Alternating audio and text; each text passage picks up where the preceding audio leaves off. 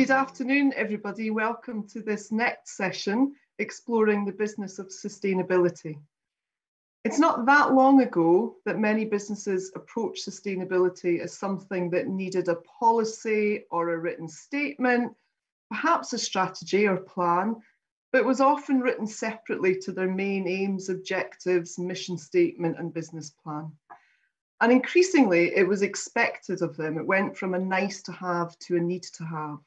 But as the challenges our planet and people are facing become more critical, more urgent, there's no longer simply an expectation for businesses to be more sustainable. They simply have to be, regardless of their size, their sector, their stage of growth. And that, of course, means there's a huge opportunity to build a business that's better for its people, better for its investors, better for the planet, better all round, and to build that from the very, very outset. Rather than see sustainability as a nice to have policy, our panel today will talk about how they've built it into their core businesses from the very beginning and share their tips on doing this simply and without huge expense. My name is Lynn Robertson. I'm the Enterprise Education Lead at Santander Business Banking, and over the past year, working with some amazing colleagues and partners, I've been increasingly looking at what we can do to better support our SME customers on their sustainability journey. So I'm really delighted today that I'm joined by Josephine Phillips, founder at Sojo, changing the fashion industry for the better by reimagining the clothing repair and tailoring sector.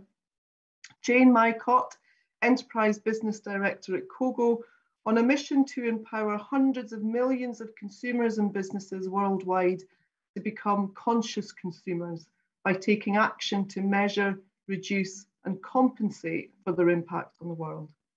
And Catherine Lawson, owner of Barefaced Foods, who left a 25-year career in education to pursue her own ambitions as a values-driven entrepreneur in the food sector.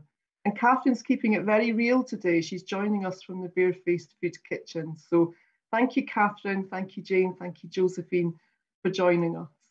I don't like doing all the full introductions. I've given you a flavour of what our panel members do, but I'm going to come to them in turn and get them to talk a little bit more about their businesses and their approach to sustainability. So Josephine, could I come to you first of all? Can you tell us a little bit about Sojo and the journey that you've been on? Yes, definitely. Thank you so much for having me, Lynn, and hello to everybody.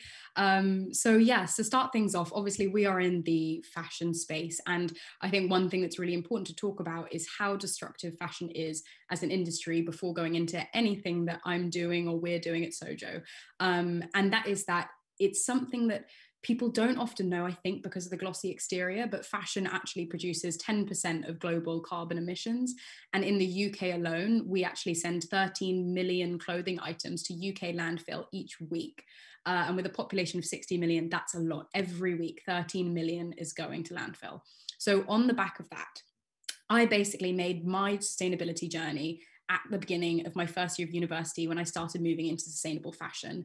I'm a recovered fashion hypocrite. I was really into fast fashion. I was the one who was buying the clothes from Zara and ASOS, and I think we've all been there. But I slowly realized how destructive it was as a sector. And unfortunately, because of sort of consumption being so ingrained in us in society, I decided to just move my model of consumption to a more sustainable one, which was secondhand clothing. It meant that I was shopping just as much, but I was doing it in a more sustainable way, which it is more sustainable. But I kept facing a problem, which is very notorious for entrepreneurs coming up with their business idea. But I was shopping secondhand, which is an amazingly growing market on the likes of Depop and things like that. But I was finding that sizing was such a big issue. So I loved these clothes. I would find my perfect style.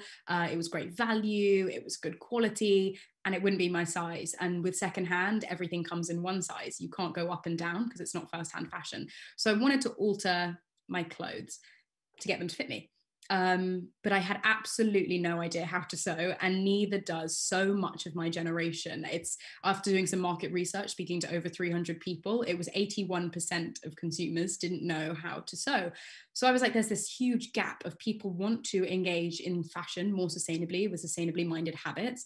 They have no idea how to sew, and they're used to the convenience economy, because obviously there are your local tailors, but getting up and going somewhere for 15 minutes and getting undressed and getting dressed and getting pinned and then going back 5 days later felt like way too much time and effort for me. And so I set about building a solution, Sojo, which is a marketplace that connects you to your local seamster through our app and bicycle delivery service, so that you can get your clothes fixed or fitted really easily. And for us, that was really important, because sustainability so often comes in friction with convenience or even price. And one thing that I really wanted to do was to bring it to people's fingertips in a really simple way. And by doing so, we really hope to change the fashion space in terms of slowing down consumption, making fashion, engagement more mindful, by repairing your clothes instead of throwing them away, reducing the amounts going to landfill. And by tailoring your items, you're able to sort of love them for longer, which is ultimately our aim. It's worth saying that our app has been dubbed the Deliveroo of clothing alterations and repairs, and it works incredibly simply. You say what you want done, we pick it up and we drop it back 3 days later. But we're currently going through a pivot where we are now partnering with brands for them to offer repairs on all those brands' items for free. And we think that's going to be really great in the move towards circularity and also accessibility when it comes to sustainable fashion. I don't know if that's my 5 minutes, but that's sort of a background on me, and really excited to chat to you more about it. Amazing. Thank you, Josephine. And can I just check, is the app available now for people to download? Yeah, definitely download it if you want to. We're only servicing London, but hoping to expand. So definitely get downloading and engage with Sojo. Fantastic. We need to plug all of your businesses today, so that's important to get that across. Thanks so much, Josephine. Jane, if I could come to you next, just to explain a little bit more about Kogo.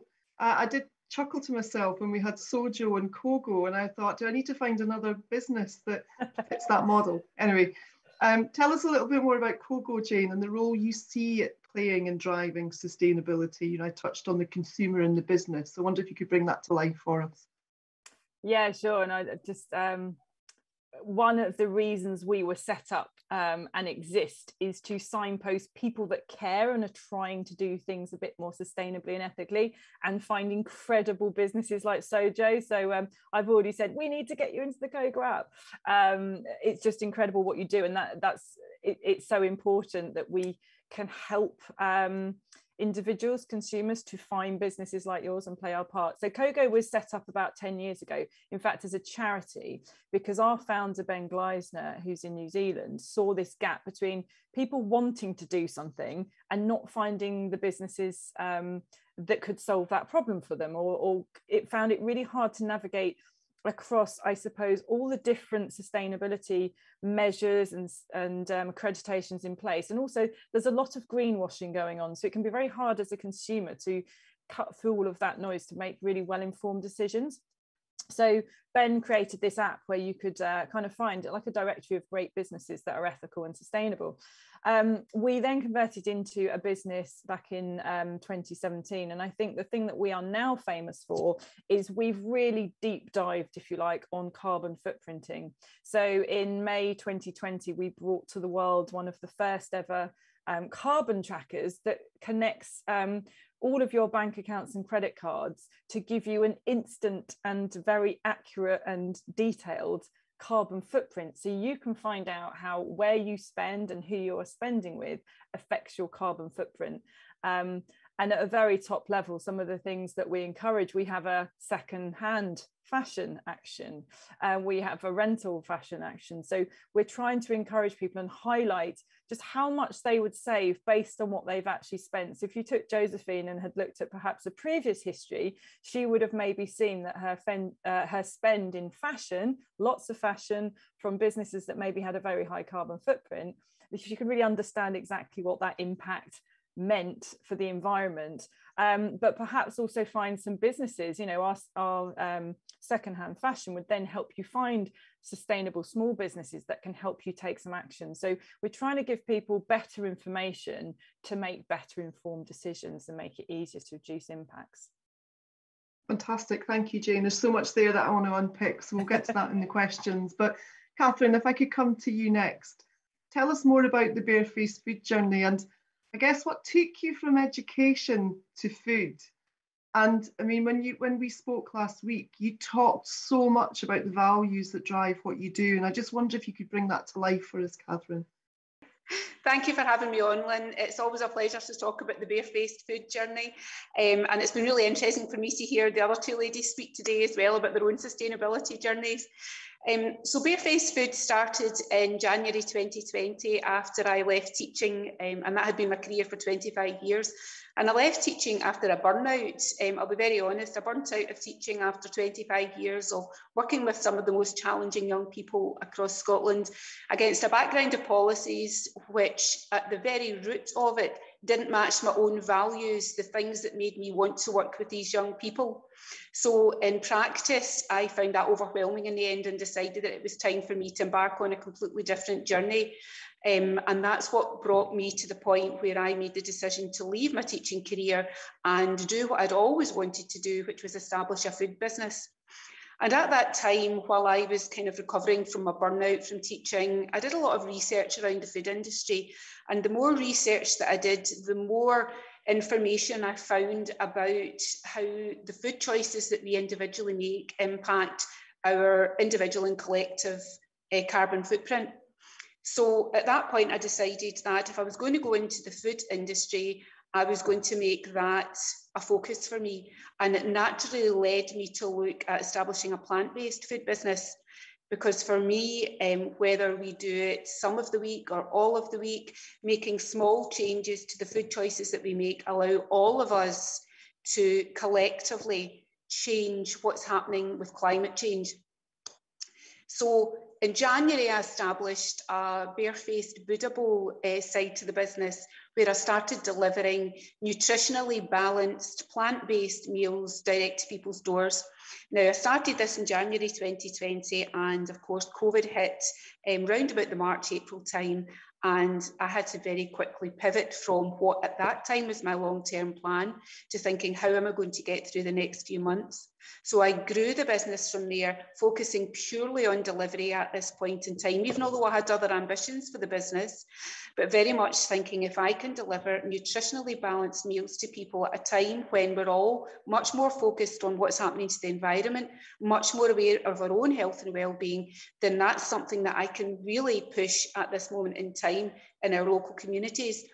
And in a sense, I think COVID, sounds odd to say this, COVID probably launched us in a lot of ways, because we found that we were working in a social dynamic that was changing very quickly. People were much more concerned about their own health and well-being. They were much more concerned about sustainability, and we were able to deliver on that agenda for them.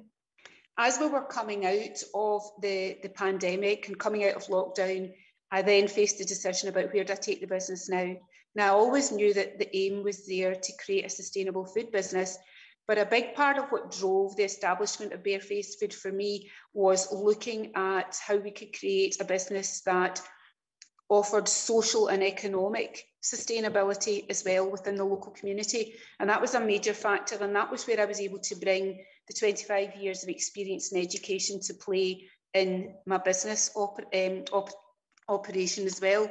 So for us, that meant looking at how can we provide a sustainable business in a community where there are young people at risk of unemployment. There's an economy that needs to grow coming out of a pandemic, and what are we going to do to help support that?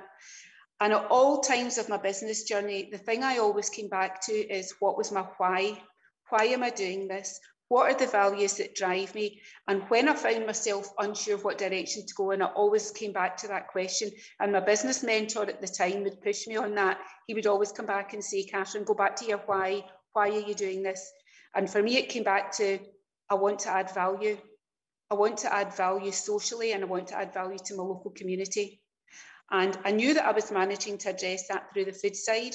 But as we came out of COVID, I knew I was then in a position to establish premises, that's where I am today, and to start to deliver on the social sustainability side of things. So for us moving forward as a business, that means actively engaging young people to work with us actively engaging young people who face challenging life circumstances, who have possibly not had a good road through education and who are at risk of unemployment. And when we look at how we as small businesses can change the trajectory of their life, if you like, change their outcomes, that then allows us to be part of a more sustainable socio-economic picture within the local community. So for me, the journey around sustainability is twofold. It's around how, as a plant-based food business, we can contribute to the planet's sustainability, and how, as a small business in a local community, we can help support socio-economic growth by actively engaging as employers the very people who are at risk of unemployment within our communities. It's incredible, Catherine. I mean, when I spoke to you last week, it struck me of just how much your why is at the forefront, as you've just mentioned.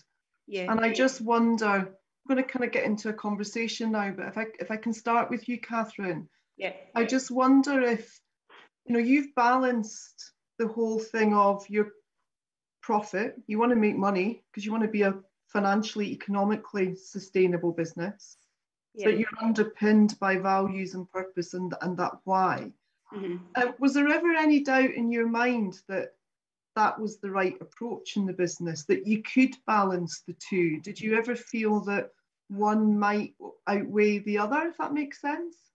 No, I always felt it was impossible for me personally to drive a business where I didn't have that underpinning value set. For me, that is how, as a business, I will sustain our business operations.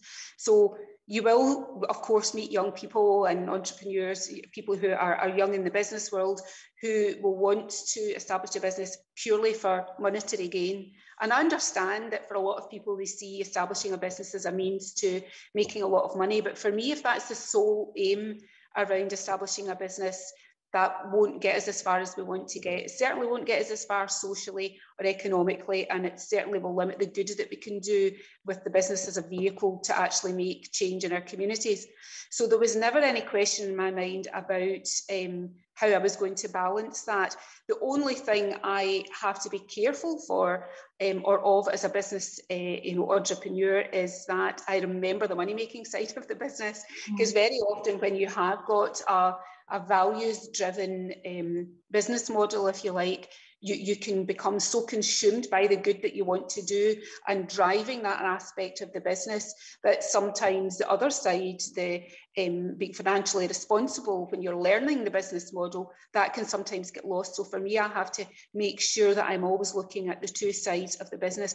I don't want to lose the values-driven aspect and aspirations that I have for Barefaced Food at any point in time, and I'll probably, if I'm honest, allow the values to outweigh the need to make profit at times, because for me, if I am not working within that values-driven model, I will not have the purpose and the satisfaction as an entrepreneur that I set out to have when I established Barefaced Food.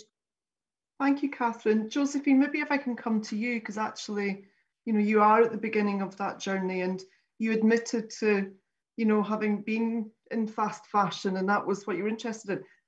How did you consciously kind of shift those values, and do you see the same challenges to Catherine, that you need to get that balance because one could outweigh the other? Yes, I think to start things off, I didn't touch on it in sort of my introductory speech, but actually, kind of like Catherine said, for me, I came into it, the sustainability, from a social perspective. Mm-hmm. So actually, I sort of was like, especially around the 17-year-old age, I was really sort of an ardent feminist, and I was like, yeah, feminism, women power, like I loved it. And then I realized that the brands I was supporting were exploiting hundreds of millions of women of color, and I was feeding into that. So I sort of was like, wow, the place I'm putting my money is sort of fueling these, rich white men at the top, and these women of color at the bottom are being, exploited, and, the labor rights violations were huge, and I was fueling that. So for me, that's what immediately changed my opinion into engaging in fashion in a more sustainable way, because I thought I want to sort of shop my values and shop my habits. Then I learned about the whole environmental side of things, but both of those passions have been intrinsically sort of inside me as I'm moving into the fashion space.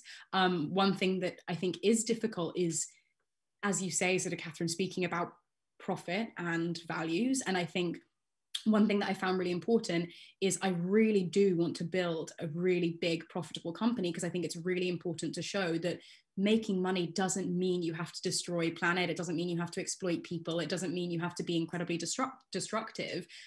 I really want to show that actually you can get a return for these amazing investors and venture capitalists who are obsessed with profit, whilst also not only not harming the planet, but doing good for the planet, because you're doing something circular and you're doing something game changing and regenerative and all this kind of thing. And so I think that part really excites me, but getting people on board with that is very important, because I think you need to sell that vision, but also you need to be careful who you're taking money from, because I think when it comes to decision making, the moment you're taking on investors, they have to not only be aligned with the profit side, because sometimes decisions will be affected when it comes to balancing profit and values. You may want to make a decision, for example, with us, we want to ultimately we want to, and hopefully in the next year, we want to employ our riders full time. Now, notoriously, gig economy workers and frameworks don't do that because it's not beneficial to the company, but we want to do the whole full-time employment contracts, holiday pay, national insurance thing.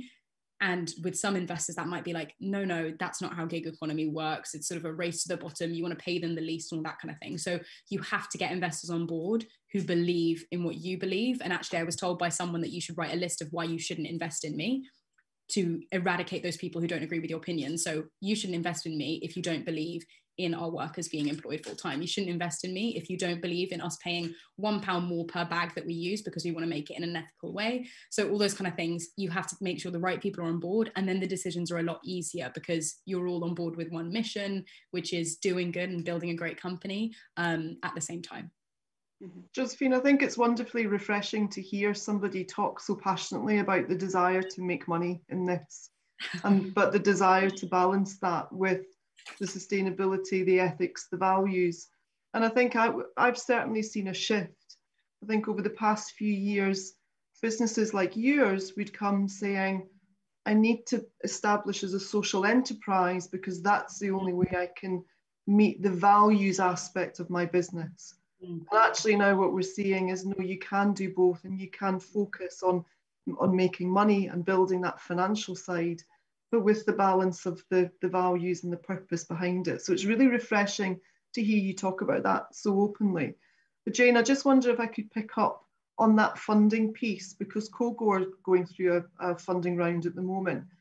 And I'm just wondering, are you seeing a shift in funders? And lots of our audience today may be thinking about seeking funding and investment. So are you seeing a shift in how they fully comprehend that commercial opportunity can also come with the sustainability angle? Are they there yet on that journey? Oh, it's unbelievable, yes. And I think it is changing by the month and by the minute. It's a very exciting space. And I think just to pick up on that profit point, I mentioned before that Kogo started off as a charity and then changed into a business.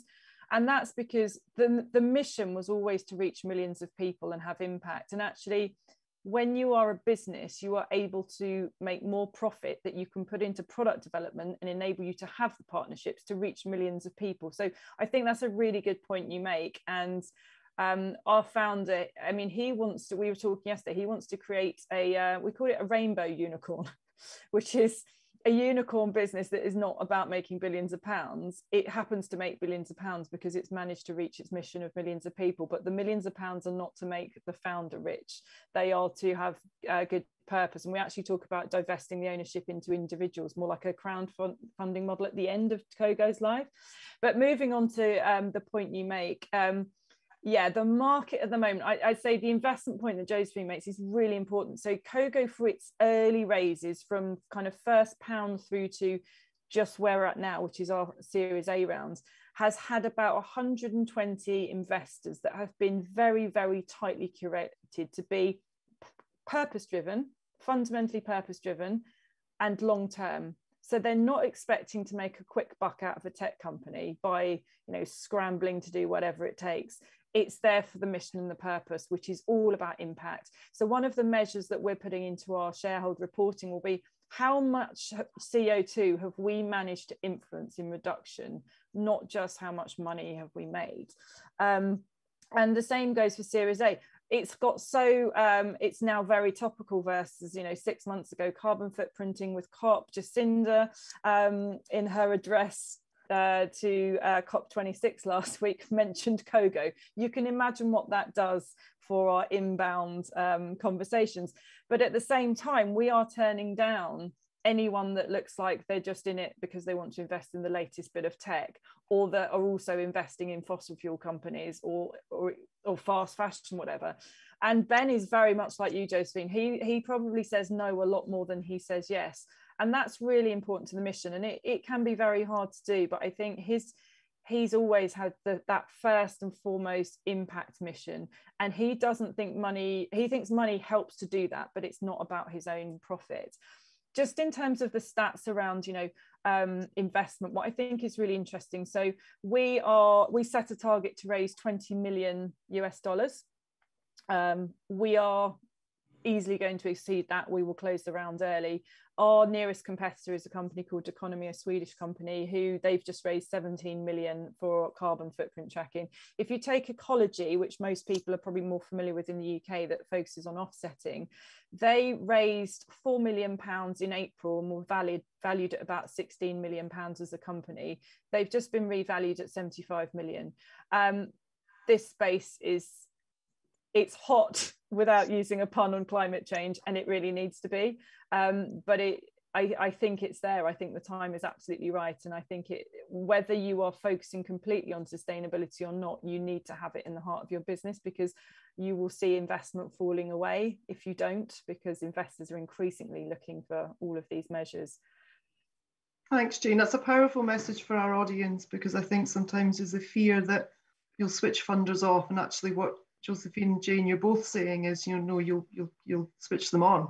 You'll switch them on. And we, in fact, some of the conversations we're having are around actually how can we help SMEs to reduce their footprints and have impacts, because it seemed to be such an important factor in the SME space, both in terms of, if it's not part of your core, how do you get the support to make the changes you need to? But also in terms of lending, banks want to know how much risk there is across their lending portfolio, and they want there to be some standard way to look at environmental, social and governance. The governance bit they've got pretty well covered, environmental increasingly, but social impact is there as well, and that will be sort of the scoring alongside the kind of traditional credit risk in terms of where lending goes. I'm absolutely sure of that from the conversations we're being involved with. Thank you, Jane. I just want to now think of the kind of the other side of this, which is from consumers. So there was a great session this morning from Mintel, really talking about the changes in consumer behaviour when it comes to sustainability, and thinking about the brands. Jane, you mentioned the greenwashing, having much more understanding around that. And I just wonder how much, and Catherine, maybe I can come to you first, how much you're seeing that shift in expectation from your customers and consumers. How much are they demanding from you what you exist to do, but are you seeing them be more vocal and demanding in that from you? Yeah, absolutely. And that's something that's really surprised and delighted us. When we are in the premises here, we get into some really interesting conversations with consumers. So we have customers that come in that are regulars. We have customers that come from different places because they've heard about our approach to food. And we get into some really interesting conversations around the impact that we can make through our food choices, and the link to sustainability through our everyday choices that we make. And I think it's good and right that consumers are almost holding us accountable about the choices we make as a business, about the provenance of our food, about how seasonally we eat, how seasonally we buy, and talking to us about every aspect of the food industry. And it's been a surprise to me because it's highlighted just how knowledgeable consumers now are. It's highlighted the wealth of information that's at everybody's fingertips. People are really engaging with the sustainability agenda here.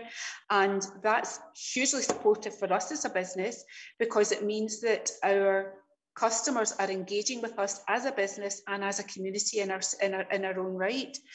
So the conversations that we have are interesting, because what we've always set out to do is to offer plant-based food that gives people choices. And we deliberately didn't go around using the word vegan. And we deliberately chose not to do that because we felt that for some people that turned them off from plant-based eating, because they felt that veganism in and of itself is an all or nothing approach to food. So what we do when we have people that come in and they're maybe not sure about plant-based food is that we talk to them about how it's just a choice that you can make. It's not an all or nothing approach. We're not here to bang the drum about veganism. We're here to show that whatever choices you make in your day-to-day life can impact your own personal carbon footprint. And once we have that conversation, people really engage and hook into it and start talking to us about what are you doing as a business. So for me, it's about opening up the dialogue with consumers, for us, our customers, on a face-to-face daily basis. Open up that conversation, talk to them about what you're doing as a business, because the more you talk about what you're doing as a business and ask their opinion and talk to them and get them to question you, that I think the longer standing the relationships will be with the customers at the end of the day. So they talk to us about simple things like my food packaging, for example. Is your food packaging recyclable? Absolutely. Is it compostable? Yes. So they want to know, we have customers that will come and say, if we're going to get a delivery from you, we'd rather not use one-off packaging. Can we bring our own tubs in? And you think that's fantastic. That's the kind of engagement. Those are the small changes you want to see, because collectively, those small changes have a big impact. So they do ask questions of us. They do hold us accountable.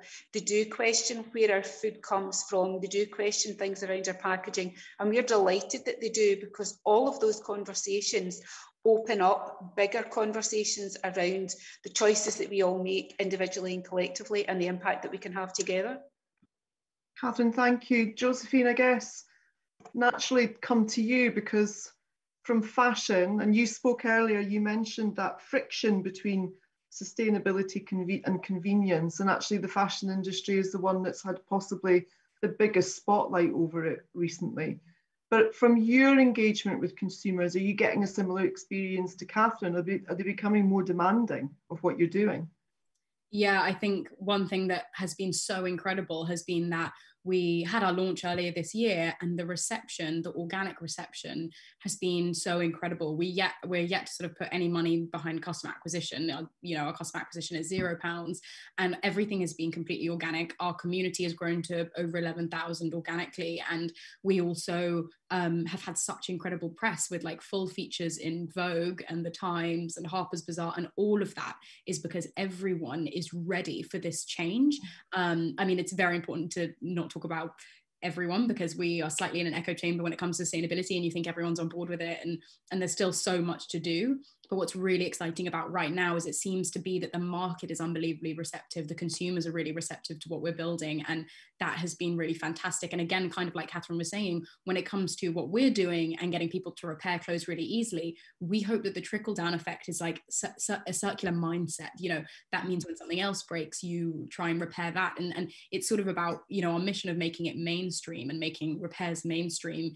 We will not be moving away sort of from fashion, but in people's minds and in consumers' behaviors. We hope that just in general, as we talk about slowing down consumption and changing the way you engage with fashion, that actually affects the rest of their life as well, and that the impact is sort of broader. And I think one thing for us is it's very important with our consumers to give them our service, but we also love talking about sustainability more broadly, and we love engaging them with educational content, and they seem really receptive to it. And I think it's kind of like we're now at this great point where startups are doing it and consumers want it, and it's sort of hopefully going to be this sort of snowball effect where it just keeps going. The momentum that is very necessary is actually there. Fantastic, thank you, Josephine. And Jane, of course, you're seeing the consumer behaviour kind of like, very intensively because of what Cogo does, that they're demanding this from us. Yeah, and I could listen to both Josephine and Catherine talk all day about their businesses, because it's so exciting. And I think to Josephine's point, we do sometimes risk that falling into the echo chamber a bit. And I suppose a really good example is that Cogo has its own app in the UK, and that is brilliant for people that want to find sustainable businesses. But obviously the people that probably download a carbon footprint tracking app and use it are probably not the ones that need to know their carbon footprint the most, because they're probably already super aware, and it definitely helps them out. But one of the things that Cogo has done, and this you know, in our conversations with banks, and we did a fantastic partner with a pilot with Santander earlier in the year. But yesterday, the UK will have seen for the first time in the NatWest banking app, you go in to check your bank balance, and in your spending, you will have your carbon footprint. Now that's going to 8 million NatWest customers, some of whom will go, what is that? I'm not interested. But the awareness is going to start to build. It's becoming mainstream. And for me, when you have brands like Tesco that are talking a lot about sustainability to a very mainstream broad audience, it's not your Guardian readers and your Waitrose shoppers or those that can afford sustainability. It's really becoming mainstream. Then actually the next part, so the first part is awareness. The second part, again, as Josephine nailed this point, was you have to make it easy, because there are some people that will go out of their way to be sustainable. For the majority, unless it's made simple to do, unless it's actually the more convenient option and it's super easy to understand, there are still those barriers that remain. And I think the excitement for me is people are now thinking about how to make this simpler, or how it's not always the expensive option. Secondhand fashion repairing is actually it's really topical with the macroeconomic stuff going on right now, which is that we are seeing a real squeeze on people's incomes, and that's where using stuff for a bit longer and repairing it's kind of good old-fashioned things that we've forgotten in the kind of cheap, convenient spend that we've been through in the last few decades. And for me, getting to millions of people where they are already doing daily tasks such as managing their money, that's how we really impact the millions of people, not perhaps just the green people that are already most of the way there. Thanks, Jane. And just, I think maybe building on that accessibility side, I want to look at this from a different perspective, which is for our audience today.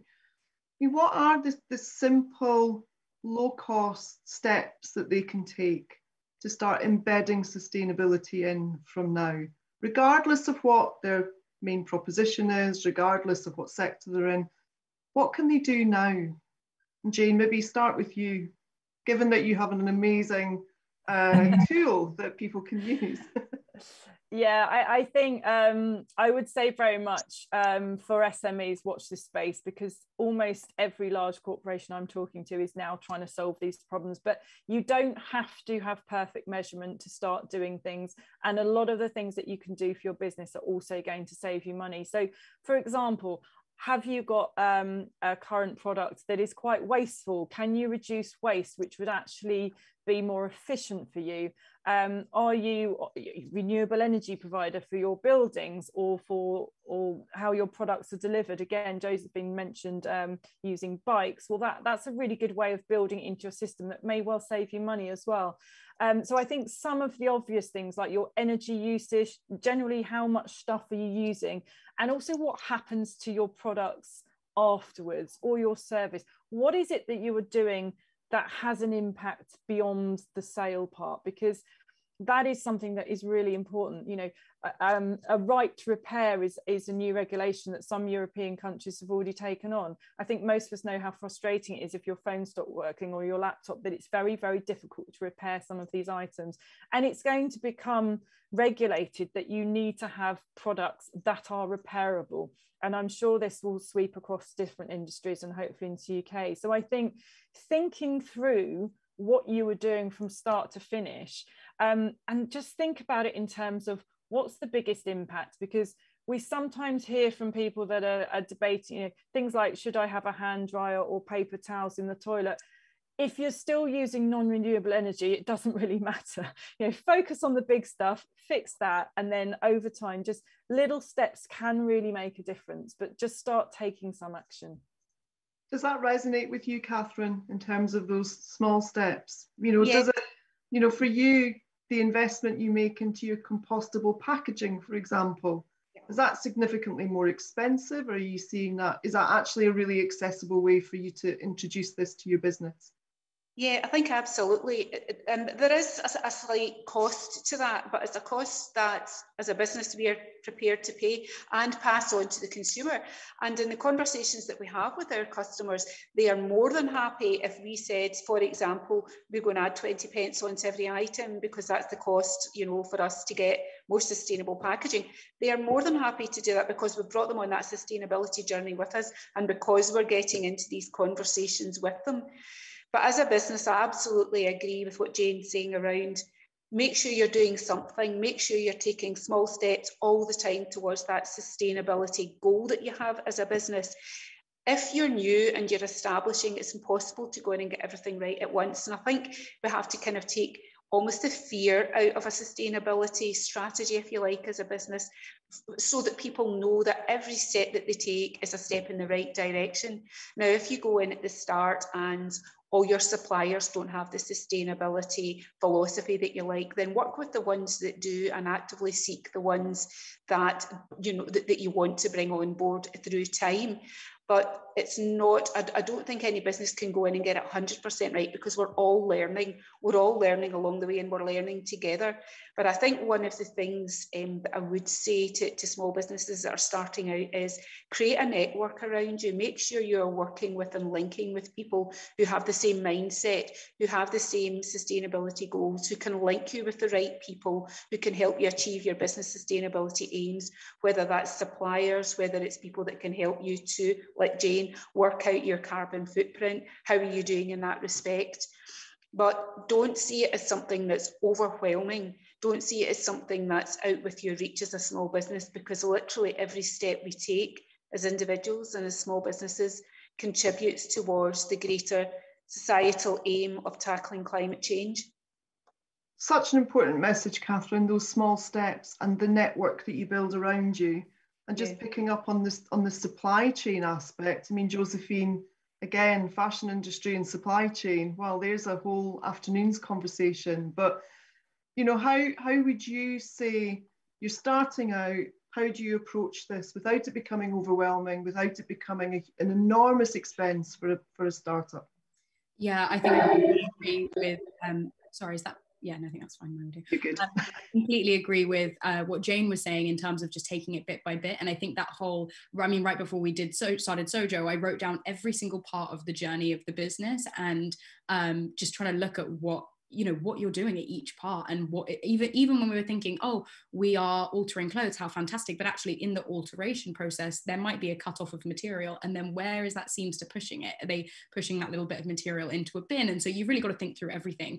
But one thing that I would say as well is, Lynn, when you mentioned like what is a good low cost way for people to be approaching sustainability in their businesses, I think they shouldn't actually be looking at it from a low cost lens. And like Catherine mentioned, you need to accept the cost and accept that the cost actually is a really great business decision, because ultimately sustainability is on the agenda. It's only going to keep being on the agenda. Unsustainable businesses will not be here at whatever point in the future. And so whatever cost you're putting towards now becoming a sustainable company or embedding sustainable practices, you're benefiting from it because customers will pay more for it and you hopefully can charge them for it, but you're also benefiting from it from a business development standpoint, because you're safeguarding your future in an industry where on a macro market level, we're moving towards sustainability. So I think that whatever decision you're making when it comes to what bag you're using or not what bag you're using, that extra cost, accept it and accept that it's a good business decision as opposed to purely based on morals. If we're just going from a sort of business standpoint, it's still the right thing to do. So I think definitely incorporating that, and as Catherine says, put it onto the customer if necessary. Just let them know, because I think that transparency, that honesty, I mean, there's a fashion brand that on their receipt it says, it literally breaks down what amount of the cost that you've paid goes to which thing, and it says sort of £10 of this was for the raw materials taken from a cotton farm XYZ, another £10 was for us to package and send it, another £10 was for the labor of the person who sewed it, another £10. And so actually you just see what your money going towards, and then they're transparent about the £17 at the end is for them to make money, and that goes into the business. And I think that allows people to feel comfortable in what they're paying, and so that's a really good way to tackle it if you want to increase prices but don't know how to communicate it. Josephine, a fantastic message for us to end on. I really want to carry on, but I'm looking at the clock and I know we need to wrap up. But I think this, and I don't know where the time's gone, but I think this angle of the transparency, your message around, if you don't do this, you ain't going to survive as a brand, as a business, because that consumer demand that Jane's seeing driving through Kogo is not going to go away. And Catherine, I think, you know, what you've taught us is that balance and that whole importance of the why behind what you're doing and sticking resolutely to that to drive your business, that money is not a dirty word in this space at all. So I would like to really thank the three of you. This has been a brilliant conversation. We'd love to continue. Maybe we can have a part 2 sometime, you never know. And I really hope that's been helpful for the audience. Please do, you know, watch us on demand if you want to just revisit any of the things that we've spoken about today, but enjoy the rest of the session. So thank you, everybody. Thank you so much. And I don't know if you can hear me there, Lynn, and the wonderful panel. Lynn, first of all, thank you so much. That was just heartwarming. Josephine, Catherine, and Jane, I mean, the work that you're all doing is just absolutely phenomenal. I think that was just food for the spirit, for the soul, encouraging for everybody. Just, you know, that was just full of, that would be very, very difficult to do a highlights reel of. It would be, because every word you said was just a gem. I hope that people do follow up your business. I was desperately trying to find all the businesses online on social media, but thank you so much, Lynn. Thank you so much to the Santander team. Thank you so much for all of you for spending your time and your wisdom and your heart and your passion for this. I'm sure it's been inspiring to anybody, to everybody, regardless of their business. So thank you so much. It's been such a joy.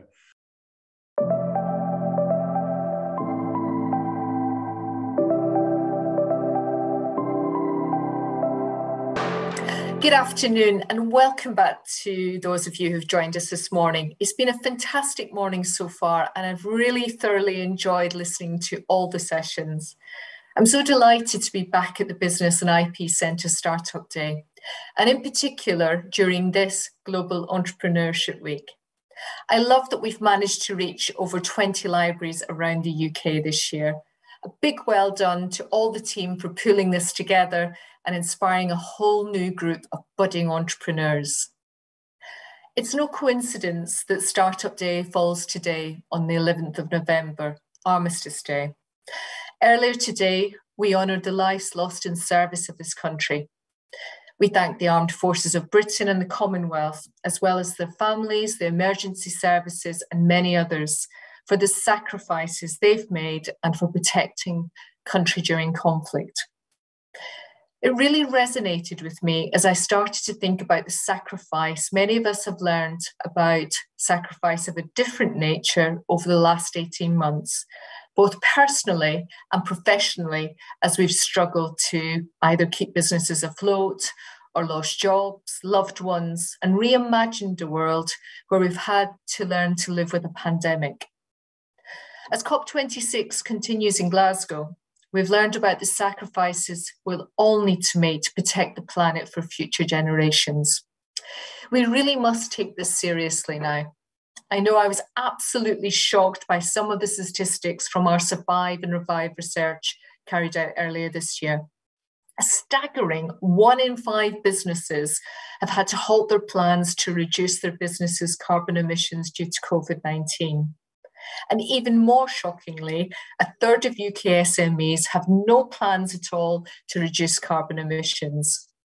It's clear we need some sort of intervention, with almost half of UK companies surveyed saying that reducing their carbon footprint is low on their list of business priorities. However, and perhaps more encouragingly, a quarter of business owners would like to make reductions to their carbon emissions, but don't know where to start.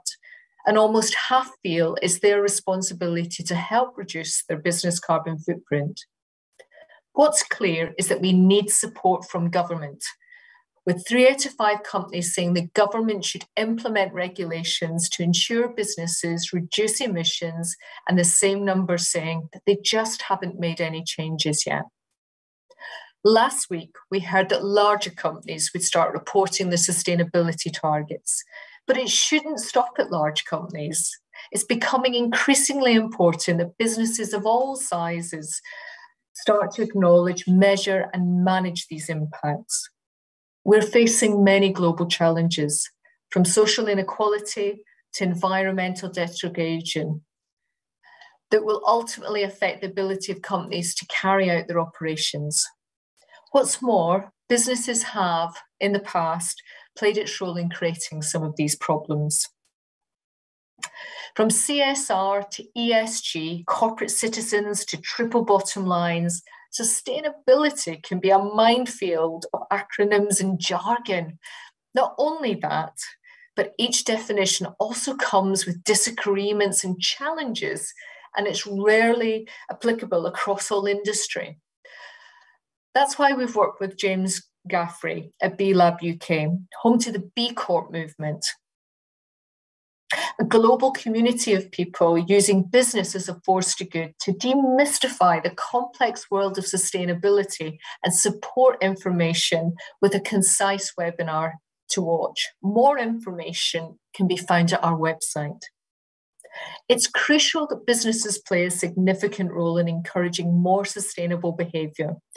Through collaboration with consumers and government, businesses and their owners will help accelerate action to tackle the climate crisis and make a positive impact in society.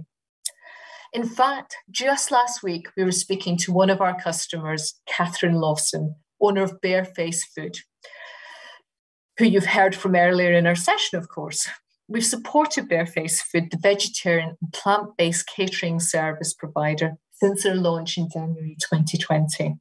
Most recently, we included them in our breakthrough marketplace in branch digital advertising boards, putting them at the forefront of local consumers free of charge. To date, we've featured over 260 local businesses in our branches and our websites through Marketplace.